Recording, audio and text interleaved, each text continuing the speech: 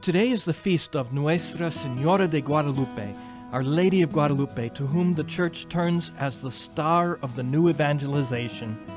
Hello, I'm Father James Kubicki, and the story of Mary's appearance to a humble Native American in Mexico in 1531 is one of the greatest missionary stories of all time. After Mary appeared and left an image of herself on St. Juan Diego's cloak and gave him Castilian roses, which would never have been in bloom in December, many millions of native people became Christian. That's why Our Lady of Guadalupe, who brought about such a profound conversion, is now called Star of the New Evangelization.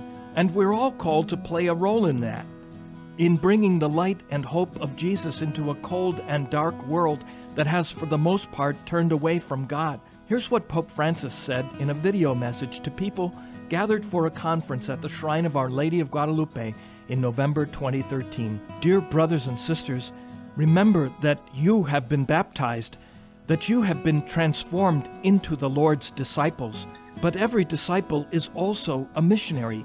I beg you, as your father and brother in Jesus Christ, to take care of the faith you have received in baptism. Hand on the faith to your children and grandchildren, and not only to them. This treasure of faith is not given for your own personal use. It is meant to be given, to be handed on, and in this way it grows. Make the name of Jesus known. If you do this, do not be amazed if the roses of Castile bloom in the dead of winter. For you know, we and Jesus have the same mother.